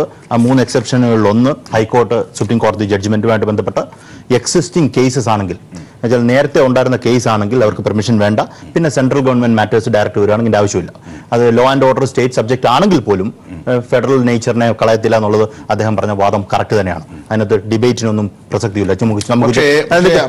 സുപ്രീം കോടതി ഇതിനെ അതിജീവിക്കാനായി ഉദ്യോഗസ്ഥർക്ക് അവരുടെ നിയമപരമായ അതിജീവനം സാധ്യമാക്കാൻ ഹൈക്കോടതി സമീപിക്കാമെന്ന് സുപ്രീം കോടതി ഇതേ വിധി പറഞ്ഞിട്ടുണ്ട്. അതൊക്കെ ഒരു കോൺസ്റ്റിറ്റ്യൂഷണൽ ക്വസ്റ്റ്യൻ ആണ്, അതിലൊന്നും സംശയിക്കേണ്ട കാര്യമില്ല. പക്ഷേ ബൈ ലോ ഇത് അദ്ദേഹം പറഞ്ഞതിനകത്ത് തെറ്റില്ല. പക്ഷേ ഇതിനകത്ത് വേറൊരു കുഴപ്പമുണ്ട്. ഇതിനകത്ത് കുഴപ്പം ഇതൊക്കെ താങ്കൾ അദ്ദേഹം ആദ്യം പറഞ്ഞല്ലേ, ബലദേവ് ആദ്യം പറഞ്ഞ പോലെ എന്തിനിത് പൊങ്ങി വരുന്നു എന്നുള്ളതാണ്. ഇത്രയും നാളും പൊങ്ങി വരാതിരുന്ന വിഷയം എന്തിനു പൊങ്ങി വരുന്നു എന്നുള്ളതാണ്. രാഷ്ട്രീയമാണ്, അതിനിപ്പോ സംശയിക്കേണ്ട കാര്യമില്ല. ഞാൻ പറഞ്ഞത് ലോയുടെ പൊസിഷനിൽ മിസ്റ്റർ ശ്രീജിത്ത് പറഞ്ഞ ശരിയാണെങ്കിലും പൊളിറ്റിക്കലി അത് കറക്റ്റ് അല്ല. പൊളിറ്റിക്സ് എടുത്ത് നോക്കിക്കഴിഞ്ഞാൽ അത് കറക്റ്റ് അല്ല. കാര്യം ഇത്രയും നാൾ അനങ്ങാതിരുന്നിട്ട് അവസാന നിമിഷം വന്നു കഴിഞ്ഞപ്പോൾ ഇലക്ഷൻ എടുത്തു കഴിഞ്ഞപ്പം ബംഗാളിൽ ബാക്കിയുള്ള സംസ്ഥാനങ്ങളിലൊന്നും ഒന്നുമില്ല.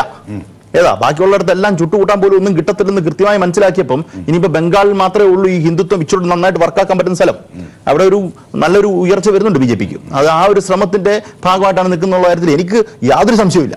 പിന്നെ ഇതിനകത്ത് വേറൊരു വിഷയം, ഇന്ന് രാജ്നാഥ് സിംഗ് പാർലമെന്റിൽ പറഞ്ഞ ഒരു സ്റ്റേറ്റ്മെന്റ് ഉണ്ട്.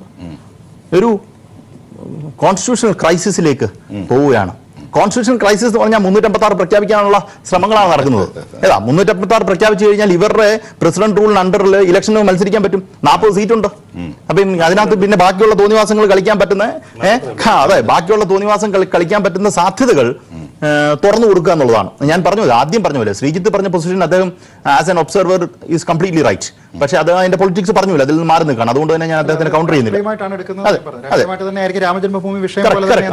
ഞാൻ അതിനെ എതിർത്തില്ല. അപ്പം പറഞ്ഞാൽ അദ്ദേഹം പറഞ്ഞ പൊസിഷൻ എന്നാലും ഒരു ചായ്വ് മോഡിയോട് ഉറപ്പായിട്ടും കാണിക്കുമല്ലോ.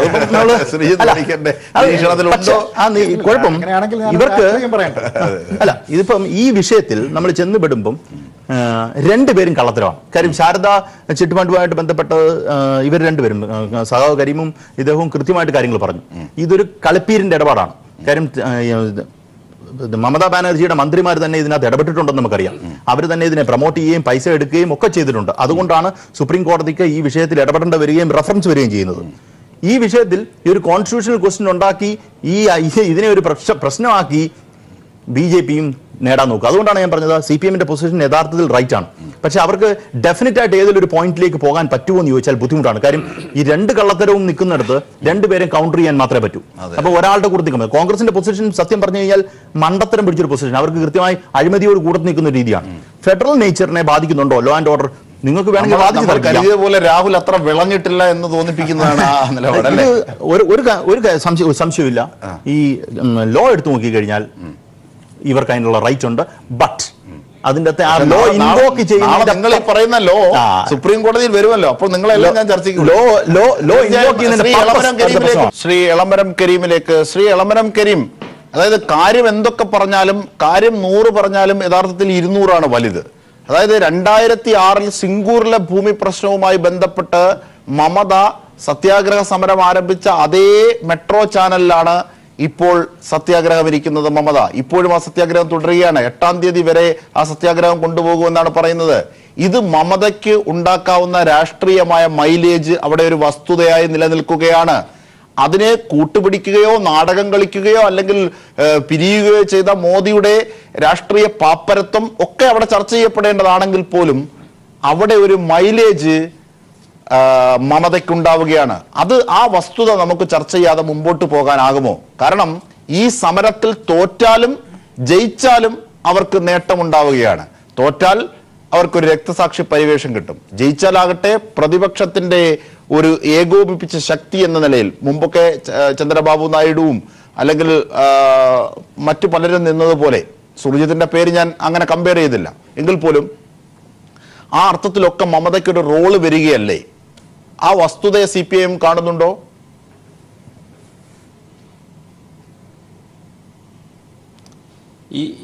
ഈ പ്രശ്നത്തില് ഒരു പ്രധാന കാര്യം പ്രത്യേകമായി ശ്രദ്ധിക്കേണ്ടതുണ്ടെന്നാണ് എൻ്റെ അഭിപ്രായം. പ്രതിപക്ഷ പാർട്ടികളുടെ നേതാക്കളെ പങ്കെടുപ്പിച്ചുകൊണ്ട് മമത ബ്രിഗേഡ് പരേഡ് ഗ്രൗണ്ടിൽ റാലി നടത്തിയത് 2 ആഴ്ച മുമ്പാണ്. അത് കഴിഞ്ഞ ഉടനെയല്ല ഈ നടപടി വന്നത്. ഈ നടപടി വന്നത് ഇടതുപക്ഷം ഇന്നലെ കൽക്കത്ത ബ്രിഗേഡ് പരേഡ് ഗ്രൗണ്ടിൽ ചരിത്രപ്രധാനമായ ഒരു മഹാറാലി സംഘടിപ്പിച്ച ദിവസമാണ്. ഇന്നലത്തെ റാലിയിൽ മമതാ ബാനർജിയുടെ ഭരണത്തിന്റെ മുഴുവൻ സ്വാധീനം ഉപയോഗിച്ച് അവർ നടത്തിയ റാലിയിൽ പങ്കെടുത്തതിന്റെ 3 ഇരട്ടി ജനങ്ങളാണ് പങ്കെടുത്തത്. ബംഗാളിൽ CPIM തകർന്നെന്നും ഇടതുപക്ഷം പരാജയപ്പെട്ടെന്നും വിളിച്ചുകൂവി നടന്നവർക്കുള്ള ഒരു മറുപടിയായിരുന്നു ഇന്നലത്തെ റാലി. എല്ലാ പ്രതികൂല സാഹചര്യങ്ങളെയും നേരിട്ടുകൊണ്ടാണ് ഈ റാലി നടന്നത്. ഇത് സൂചിപ്പിക്കുന്നത് മമതാ ബാനർജി നേതൃത്വം നൽകുന്ന തൃണമൂൽ കോൺഗ്രസിന്റെ നയങ്ങളോടും BJPയുടെ കേന്ദ്ര സർക്കാരിന്റെ നയങ്ങളോടും ജനങ്ങൾക്കുള്ള അസംതൃപ്തിയുടെ പ്രകടനമാണ്. ഇത് വരാൻ പോകുന്ന തെരഞ്ഞെടുപ്പിനെ സ്വാധീനിക്കുമെന്ന കാര്യത്തിലും തർക്കമില്ല. ഈ പശ്ചാത്തലത്തിൽ വേണം ഈ പ്രശ്നത്തെ കാണാൻ.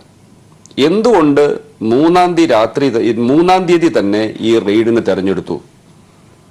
ഇന്നലെ വൈകുന്നേരം ഈ മഹാറാലി നടന്ന അതിന്റെ ചർച്ചകൾ മാധ്യമങ്ങൾ സജീവമായി ഏറ്റെടുക്കുകയും മാധ്യമങ്ങളിലെല്ലാം അതിന്റെ വാർത്ത വരികയും ബംഗാളിൽ നിന്നുള്ള മാധ്യമങ്ങൾ 2 റാലികളുടെയും ചിത്രങ്ങൾ ഒന്നിച്ചു കൊടുത്ത് താരതമ്യപ്പെടുത്താൻ ഞങ്ങൾക്ക് അവസരം നൽകുകയൊക്കെ ചെയ്യുന്ന സന്ദർഭത്തിലാണ് മമതാ ബാനർജിയുടെ എസ്പ്ലനേഡിലെ ഈ ധർണ നാടകം അരങ്ങേറുന്നത്. ശ്രീ എളമരം സൂചിപ്പിച്ചത് മമത ദുർബലമാവുകയും ഇടതുപക്ഷം മറ്റൊരു വഴിയുമില്ലാത്ത 2 കക്ഷികളും ബംഗാളിൽ കണ്ടെത്തിയ പുതിയ മാർഗമാണെന്നാണ് നാം മനസ്സിലാക്കേണ്ടത്.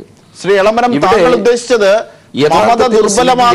മുഴുവൻ കഴിവ് ഉപയോഗിച്ച് അന്വേഷണം നടത്തിയിരുന്നുവെങ്കിൽ മമതാ ബാനർജിയും രക്ഷപ്പെടാൻ പോകുന്നില്ല.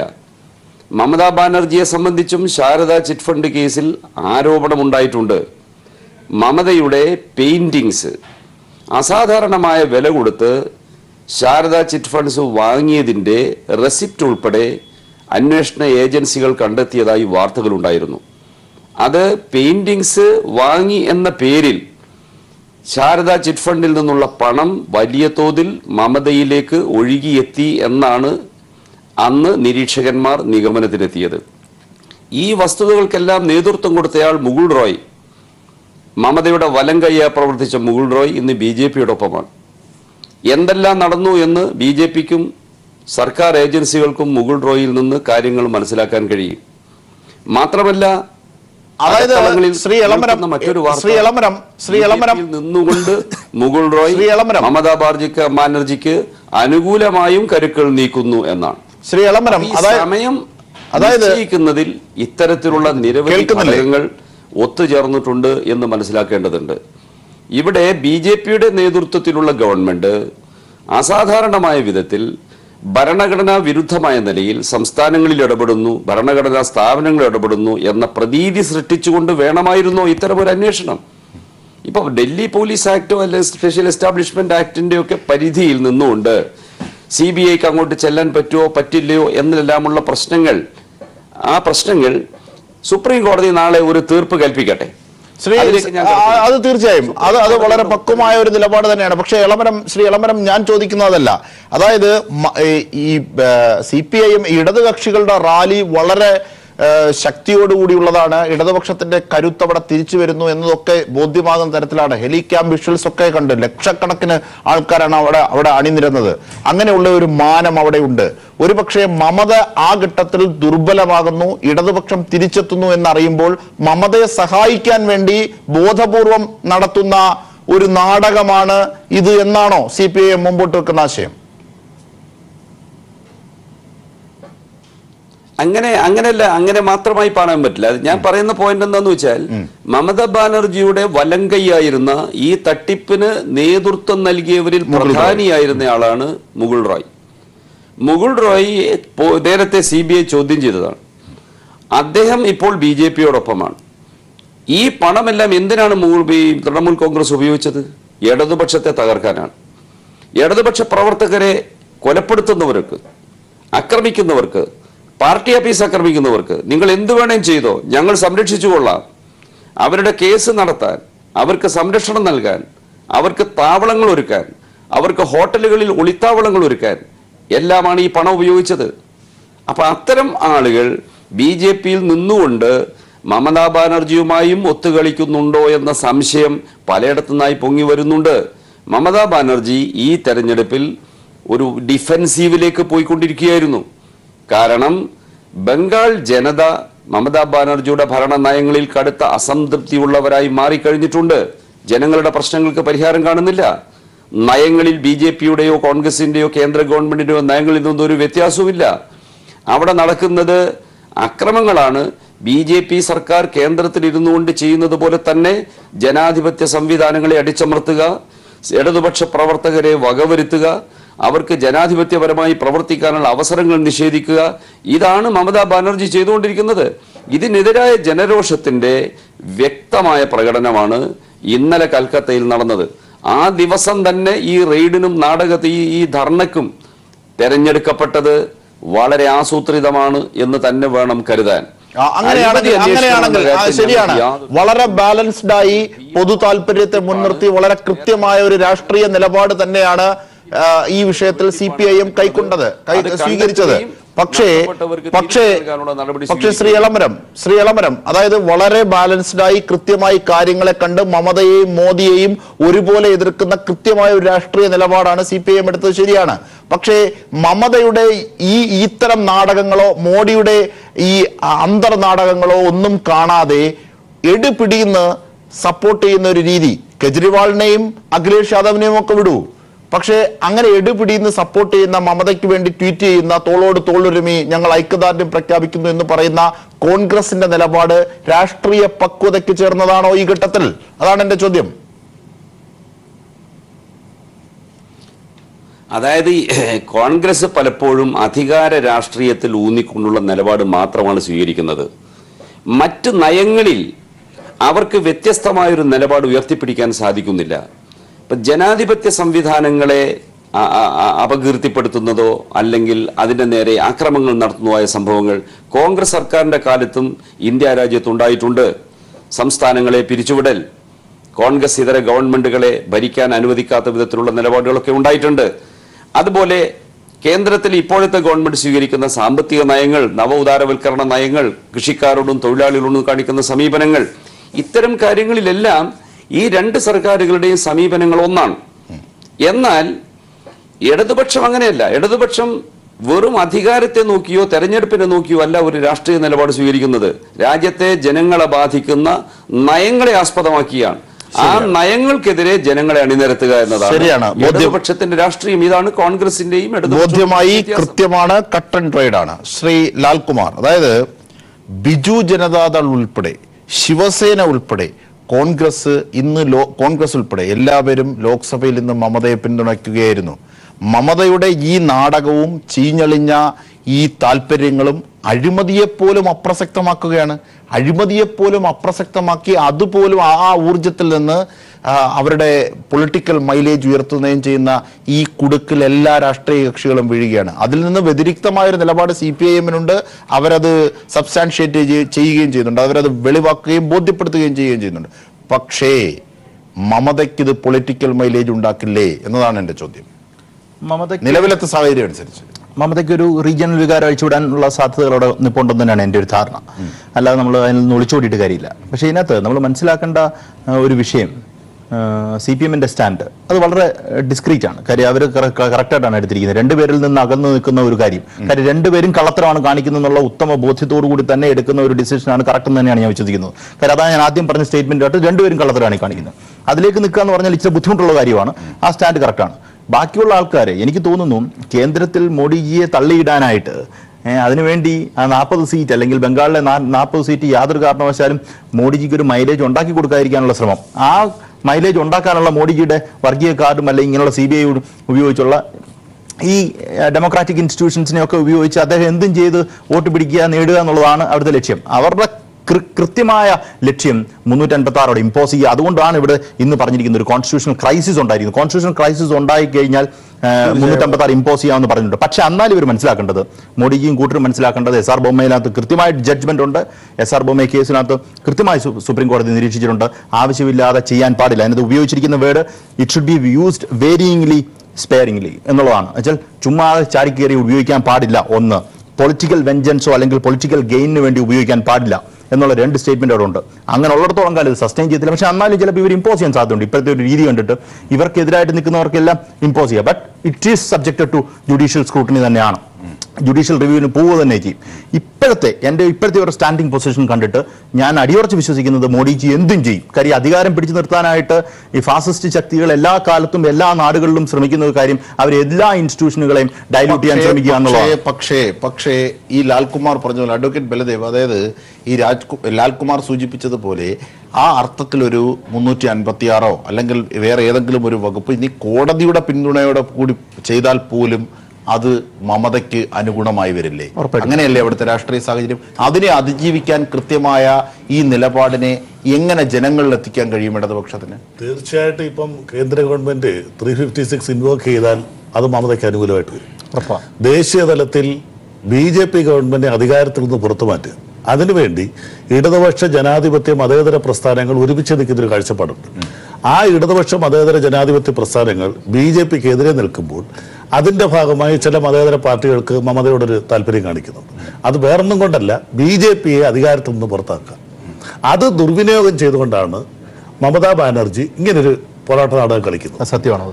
തീർച്ചയായിട്ടും അവർക്കറിയാം. കാര്യം 42 സീറ്റുണ്ട്, 40-40 സീറ്റെങ്കിലും അവിടുന്ന് ജയിച്ചു വന്നാൽ തീർച്ചയായിട്ടും പ്രധാനമന്ത്രി വരെ പലരും ഇങ്ങനെ പ്രധാനമന്ത്രിയാ നിൽക്കുകയാണ്. അതാണ് ഈ കൊച്ചു കൊച്ചു പാർട്ടികൾക്കുള്ള പ്രശ്നം. പലരും ഇങ്ങനെ തമിഴ്നാട്ടിൽ മായാവതിയുണ്ട്, തമിഴ്നാട്ടിൽ അവിടെ UP-യിൽ 80 സീറ്റുണ്ട്, തമിഴ്നാട്ടിൽ 39 സീറ്റ്, ഒരു പിടിയുമില്ലാത്ത കെജ്രിവാൾ നിൽക്കുന്നു. അപ്പൊ ഇങ്ങനെ എല്ലാവരും പരമാവധി MP-മാരെ കൊണ്ടുവന്ന് കേന്ദ്രത്തിൽ പ്രധാനമന്ത്രിയോ BJP എടുത്തു കളയുക. അപ്പൊ അതിന്റെ ഭാഗമായിട്ട് ചില ഇടതുപക്ഷ മതേതര പ്രസ്ഥാനങ്ങൾ മമതാ ബാനർജി അടുപ്പം കാണിക്കുകയും അവരുടെ റാലിയിൽ പങ്കെടുക്കുകയും ചെയ്തു. ഇപ്പോൾ സഖാ വിളംബരക്കാരി പറഞ്ഞു, അതിഗംഭീരമായ റാലിയാണ് ഇടതുപക്ഷമാണ് നടത്തിയത്. ബംഗാൾ ബ്രിഗേഡിന്റെ ചരിത്രത്തിൽ ഇത്രയും വലിയൊരു റാലി നടന്നിട്ടില്ല. അപ്പൊ ഇത് കണ്ടപ്പോൾ തീർച്ചയായിട്ടും മനസ്സിലായി മമതാ ഗവൺമെന്റിനെതിരെ പൊതുവായ ഒരു ജനവികാരം ഉണ്ടാകുന്നു. ഒരു കാര്യം കൂടിയുണ്ട്, കമ്മ്യൂണിസ്റ്റ് പ്രസ്ഥാനങ്ങളെ തകർക്കാൻ ദേശീയ തലത്തിലും അന്തർദേശീയ തലത്തിൽ, എന്തിന് നമ്മുടെ കേരളത്തിൽ പോലും കമ്മ്യൂണിസ്റ്റ് പാർട്ടി ഉണ്ടായപ്പം ജന്മിമാര്, ബൂർഷമാര്, അവരുടെ ഗൂണ്ടകള്, അന്നത്തെ RSSകാർ ഇത്രയും പേരും കൂടെ ഒരുമിച്ച് നിന്ന് കേരളത്തിലെ കമ്മ്യൂണിസ്റ്റ് പ്രസ്ഥാനത്തെ ആകാശം വെച്ചു. ഈ പുന്നപ്പുറമേല സംഭവമൊക്കെ അതുമായിട്ട് നോക്കിയാൽ നമുക്ക് കാണാം. എന്തിനാ നമ്മുടെ കമ്മ്യൂണിസ്റ്റ് മന്ത്രിസഭ 57-ലെ കമ്മ്യൂണിസ്റ്റ് മന്ത്രിസഭ ഈ പറഞ്ഞ 356 ഉപയോഗിച്ച് നെഹ്റു ഗവൺമെന്റ് പിരിച്ചു. അപ്പൊ അതുപോലെ അവർക്ക് ഇത് നോക്കിയാൽ, പക്ഷേ പിന്നീട് സാഹചര്യം കാണിച്ചത് കമ്മ്യൂണിസ്റ്റ് പ്രസ്ഥാനം അതിനേക്കാൾ കൂടുതൽ ശക്തിയായിട്ട് കേരളത്തിൽ വളർന്നു വന്നു. താൽക്കാലികമായിട്ട് തിരിച്ചടി ഉണ്ടാകാം, കമ്മ്യൂണിസ്റ്റ് പാർട്ടിക്ക് പണ്ട് പലപ്പോഴും തിരിച്ചടി ഉണ്ടായിട്ടുണ്ട്. ശക്തമായ രീതിയിൽ പശ്ചിമ ബംഗാളിൽ കമ്മ്യൂണിസ്റ്റ് പാർട്ടി തിരിച്ചു വരും, അതിനകത്ത് യാതൊരു തർക്കവുമില്ല. മമതയുടെയും മോഡിയുടെയും ഈ അവിഹിത ബന്ധം പൊതുജനങ്ങൾ മനസ്സിലാക്കി കഴിഞ്ഞു. ശ്രീജിത്ത് പണിക്കർ, അതായത് ഇത്തരത്തിലൊരു നീക്കം മമതയ്ക്ക് ഗുണപരമാകുമോ, അതോ മോദിക്ക് ഗുണപരമാകുമോ, അതോ ഇതിനെ കൃത്യമായി പൊളിച്ച് മുമ്പോട്ട് വെക്കുന്ന ഇടതുപക്ഷത്തിനാകുമോ ഗുണം? കാരണം ഇടതുപക്ഷത്തിനാകുമോ ഗുണമെന്ന് പറഞ്ഞാൽ അത് കേവലം ഒരു സൈദ്ധാന്തിക തലത്തിലേക്കുള്ള ഒരു ചോദ്യം മാത്രമല്ല. കാരണം ഈ അഴിമതിക്കിരയായ ഒട്ടനവധി പേരുണ്ട്, അവർക്ക് നീതി ലഭ്യമാക്കി കൊടുക്കണം. നിങ്ങൾ ഈ കൃത്രിമമായി നിങ്ങൾ ഉയർത്തുന്ന രാഷ്ട്രീയം കളയൂ. മമതയോടും മോദിയോടും അത് പറയുകയാണ്. അവിടെ അഴിമതിക്കിരയായ ലക്ഷക്കണക്കിന് പേരുണ്ട്, അവർ വീട് പണയം വെച്ച് കൊടുത്തവരുണ്ട്, അങ്ങനെ നിരവധിയായ ഇരകളുണ്ട്. അവരുടെ പ്രശ്നം മുമ്പോട്ടിട്ട് പോകുന്ന ഇടതുപക്ഷത്തിന്റെ പിന്തുണ ഈ വിഷയത്തിൽ വർദ്ധിക്കുകയല്ലേ ഉള്ളൂ? ഇത് കൃത്യമായിട്ട് ഇത് ആർക്ക് ഗുണപരമാകുമെന്ന് ചോദിച്ചാൽ അത് ടു എയർലി ടു കോൾ എന്നേ ഞാൻ പറയുള്ളൂ. കാരണം അടുത്ത കുറച്ച് ദിവസങ്ങളിൽ നടക്കാൻ പോകുന്ന ഡെവലപ്മെന്റ്സിനെ വളരെ വലിയ രീതിയിൽ ബാധിക്കും. ഇതിൽ പ്രധാനപ്പെട്ട ഒരു കാര്യം ഇവിടെ നേരത്തെ ഇദ്ദേഹം സൂചിപ്പിച്ചതുപോലെ 17 ലക്ഷം ആൾക്കാരുടെ പണമാണ്. 17 ലക്ഷത്തിൽ മെജോറിറ്റിയും ബംഗാളിലുള്ള ആൾക്കാരാണ്. ആ ആൾക്കാരെ സംബന്ധിച്ചിടത്തോളം അവരുടെ സ്ഥായിയായിട്ടുള്ള അവരുടെ സ്വകാര്യമായ രാഷ്ട്രീയ വിചാരങ്ങൾക്കും അപ്പുറത്താണ് അവർക്കുണ്ടായിരിക്കുന്ന ധനനഷ്ടം. അവരുടെ ധനത്തിന് എന്താണ് സംഭവിച്ചിരിക്കുന്നത്, അതെന്താണ്, അതിൻ്റെ ഭാവി എന്താണ് എന്നുള്ള ആശങ്ക ഇവർക്ക് എല്ലാവർക്കും ഉണ്ടാവും. അപ്പോൾ അതിനെ സപ്പോർട്ട് ചെയ്യുന്ന, അതായത് അവർക്ക് ആ പണം തിരിച്ച് കിട്ടുമോ, ഇതിൽ കുറ്റവാളികളായവർ ശിക്ഷിക്കപ്പെടുമോ തുടങ്ങിയ കാര്യങ്ങളും ഒക്കെ ആയിരിക്കും അവർക്കൊരു പക്ഷേ തെരഞ്ഞെടുപ്പിലേക്ക് പോകുമ്പോൾ ഒരു രാഷ്ട്രീയ നിലപാട്. അപ്പോൾ അതിനെ ഒരു പക്ഷേ മോദിയുടെ തീരുമാനങ്ങൾ അവർക്ക് ഗുണപരമായിട്ട് തോന്നുന്നുണ്ടെങ്കിൽ അങ്ങനെ വോട്ട് ചെയ്തേക്കാം. അതല്ല എങ്കിൽ നേരത്തെ പറഞ്ഞതുപോലെ ഈ CPM-ന്റെ ഒരു വളർച്ച അവരവിടെ പ്രതീക്ഷിക്കുന്നുണ്ട് എങ്കിൽ അവരാണ് അവർക്ക് സപ്പോർട്ട് ചെയ്യാൻ പോകുന്നുണ്ടെങ്കിൽ അവരെ ആ രീതിയിൽ ചെയ്തേക്കാം. പക്ഷേ ഇവിടെ മമത കളിക്കുന്ന ഒരു കളിയുണ്ട്, അതിനെപ്പറ്റി നമ്മൾ കുറച്ചുകൂടെ സംസാരിക്കേണ്ടതാണ്. കാരണം ഈ കളിയൊന്നും, അതായത് ഈ പ്രത്യേക രീതിയിലുള്ള ഈ CBI-ക്ക് കോടതിയിൽ നിന്നുള്ള ഓർഡർ കിട്ടിക്കഴിഞ്ഞാൽ എന്ത് ചെയ്യാം, ഗവൺമെന്റിന്റെ ഒരു ഓർഡർ ഉണ്ടെങ്കിൽ എന്ത് ചെയ്യാം എന്നൊന്നും അറിയാത്ത ആളൊന്നുമല്ല മമതാ ബാനർജി. കാരണം ഇവിടെ ഉപേൻ ബിശ്വാസ് എന്ന് പറഞ്ഞിട്ടുള്ള ഒരാളുണ്ട്. അദ്ദേഹം CBI-യുടെ മേധാവിയായിരുന്നു പണ്ട് കാലത്ത്. 90-കളിൽ ഇദ്ദേഹമാണ് നമ്മുടെ ലാലു പ്രസാദ് യാദവിനെ ഫോർഡർ സ്കാമിൽ അറസ്റ്റ് ചെയ്യാൻ വേണ്ടിയിട്ട് പോകുന്നത്. അന്ന് അറസ്റ്റ് ചെയ്യാൻ പോകുന്ന സമയത്ത് അവിടുത്തെ ചീഫ് സെക്രട്ടറിക്ക് അദ്ദേഹത്തോട് പറയുന്നു എനിക്ക് അറസ്റ്റ് ചെയ്യണം. അപ്പോൾ അവിടെ നിന്ന് ട്രേസബിൾ അല്ല, അല്ലെങ്കിൽ അൺഅവൈലബിൾ ആണ് ലാലു പ്രസാദ് യാദവ് എന്നാണ് മറുപടി കിട്ടുന്നത്. തുടർന്ന് DGP-യോട് പറയുന്നു, അവിടെ നിന്ന് ഗുണം ഉണ്ടാവുന്നില്ല. ആ സമയത്ത് കേന്ദ്ര സർക്കാരിനോട് ആവശ്യപ്പെട്ടിട്ട് ഒരു കമ്പനി പട്ടാളത്തെ എനിക്ക് തരൂ ഇദ്ദേഹത്തെ അറസ്റ്റ് ചെയ്യാനെന്ന് പറഞ്ഞതാണ്. അന്ന് ഈ ആവശ്യപ്പെടുന്ന ആളാണ് ഈ ബിശ്വാസ്. അന്ന് CPI ആണ് ആഭ്യന്തരമന്ത്രി, എനിക്ക് തോന്നുന്നു ഇന്ദ്രജിത് ഗുപ്തയാണ് ആഭ്യന്തരമന്ത്രി. അദ്ദേഹം പാർലമെന്റിൽ സമ്മതിച്ചതാണ് ഇതുപോലെ CBI-യുടെ ഭാഗത്ത് നിന്ന് ഇങ്ങനെ ഒരു കമ്പനി പട്ടാളത്തെ കൊടുക്കാനെന്ന് പറഞ്ഞ് ചോദിച്ചിട്ടുണ്ടെന്ന്. ഈ ഉപേൻ ബിശ്വാസ് അദ്ദേഹം അത് നേടിയെടുത്തു, അദ്ദേഹം അറസ്റ്റ് ചെയ്തു. പക്ഷേ ഈ ഉപേൻ ബിശ്വാസ് റിട്ടയർ ആയതിനു ശേഷം ജോയിൻ ചെയ്ത പാർട്ടി തൃണമൂൽ കോൺഗ്രസ് ആണ്. കഴിഞ്ഞ ടൈമിൽ മമതാ ബാനർജിയുടെ കൂടെ 5 കൊല്ലം തികച്ച പിന്നോക്ക ക്ഷേമ വകുപ്പ് മന്ത്രി കൂടിയാണ്. അപ്പൊ ഈ കാര്യങ്ങളൊക്കെ പാർട്ടിയിലുള്ള ആൾക്കാരോട് ചോദിച്ചാൽ തന്നെ ഇതിന്റെ നിയമവശങ്ങളൊക്കെ മമതാ ബാനർജിക്ക് അറിയാൻ പറ്റും.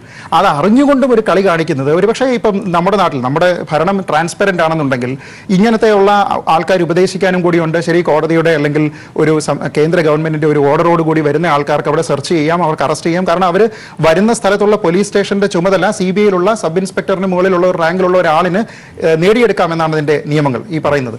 അപ്പോൾ അതനുസരിച്ച് അവർ സഹകരിക്കുന്നില്ല. അപ്പോൾ ഈ നേരത്തെ പറഞ്ഞ പോലെ 17 ലക്ഷം ആൾക്കാർ, പണമിട്ടിരിക്കുന്നവർ, അവരുടെ കുടുംബക്കാർ, ഇങ്ങനെയുള്ള ആൾക്കാരെല്ലാം എന്താണ് നോക്കുന്നത്? ഇവിടെ ഒരു മുഖ്യമന്ത്രി ഞങ്ങളുടെ പണത്തിനെ പറ്റിയുള്ള ഒരു കാര്യത്തിൽ രേഖകൾ മറച്ചു വെച്ചിരിക്കുന്ന ഒരു പോലീസ് ഓഫീസറെ സംരക്ഷിക്കാൻ ശ്രമിക്കുന്നു എന്നും ആൾക്കാർ ചിന്തിക്കാം. അപ്പൊ അങ്ങനെ ചിന്തിച്ചു കഴിഞ്ഞാൽ മമതാ ബാനർജിക്ക് അത് ഗുണമാവില്ല. അത് ആർക്ക് ഗുണമാവും എന്നുള്ളത് ചിന്തിക്കും. ഈ പറയുന്നതിനകത്തെ ഇപ്പൊ ഒരു രാഷ്ട്രീയം വന്നു, അതുകൊണ്ട് പറയാ ഈ ബംഗാളിലെ കാര്യം മാത്രം നോക്കാതെ അദ്ദേഹം നീരവ് മോഡിയുടെ കാര്യവും അങ്ങനെ പല കാര്യം നോക്കിയെന്ന് രാജ്യത്ത് മൊത്തം ഒരു നല്ല വികാരം ഉണ്ടായിരുന്നു. അത് ആ ബംഗാളിലെ കാര്യം, ബംഗാളിലെ 17 ലക്ഷം പേരുടെ മാത്രം കാര്യം നോക്കാതെ നീരവ് മോഡിയുടെ കാര്യം കുറെ പേര് കണ്ടുപോയി. ശ്രീജിത്തിന്റെ നിരീക്ഷണത്തെ വളരെ സട്ടിലായി കണ്ട് പോയിന്റ് ചെയ്തെടുത്തു. മമതാ ബാനർജിക്കോ CPM-നോ BJP-ക്കോ ആർക്കാണ് ഗുണമുണ്ടാകുന്ന ചോദ്യമാണ്. അതിനകത്ത് നീരവ് മോദി ഒന്നും ഈ മമതാ ബാനർജിക്ക് ഒരു ഗുണം ഉണ്ടാകുന്ന കാര്യമല്ല. ഈ അതാണ് മോഡിജിയുടെ ഇന്റൻഷൻ നല്ലതാണ്, ഈ രാജ്യം നന്നാണെന്നാണ് എന്റെ ആഗ്രഹം.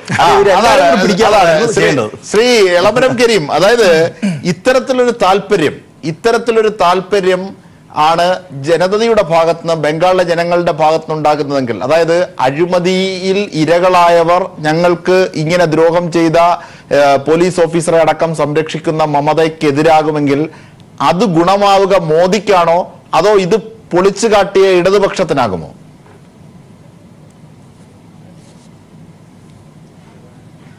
അതായത് അഴിമതിക്കെതിരായി ഒരു യുദ്ധപ്രഖ്യാപനത്തിലൂടെ താൻ അഴിമതിക്കെതിരായി പ്രവർത്തിക്കുന്നു, തെരഞ്ഞെടുപ്പ് വാഗ്ദാനം നിറവേറ്റുന്നു എന്ന് വരുത്തി തീർക്കാനാണ് മോദി ശ്രമിക്കുന്നത്.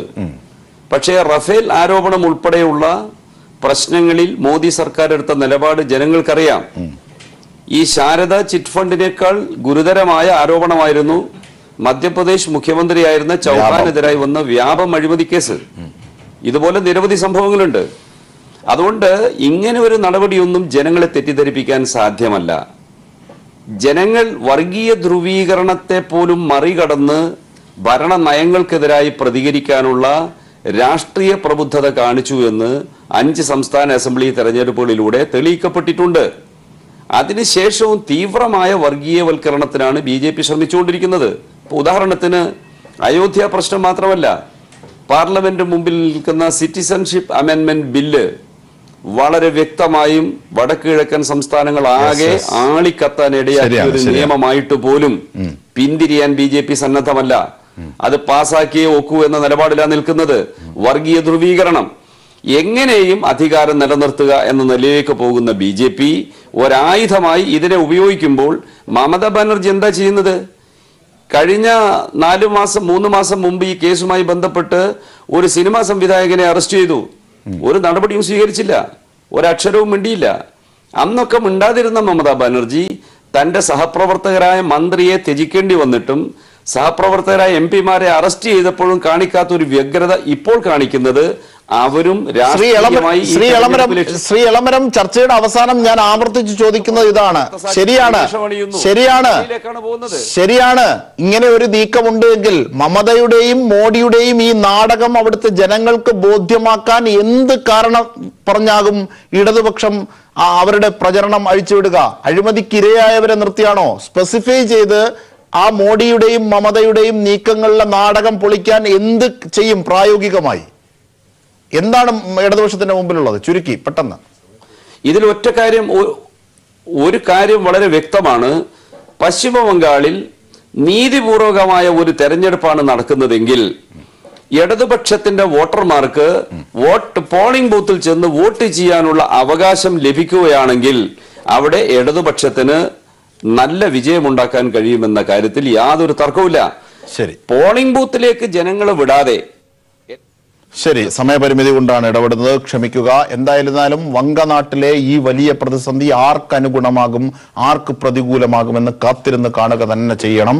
തീർച്ചയായും നിരവധി നാടകങ്ങൾ കണ്ട ഇന്ത്യക്ക് മറ്റൊരു നാടകത്തെ എങ്ങനെ അതിജീവിക്കുമെന്ന് ജനതയുടെ സമ്മതിദാനത്തിലൂടെ കൂടുതൽ ബോധ്യമാവുകയും ചെയ്യും. തീർച്ചയായും ചർച്ചയിൽ പങ്കെടുത്ത എല്ലാവർക്കും നന്ദി.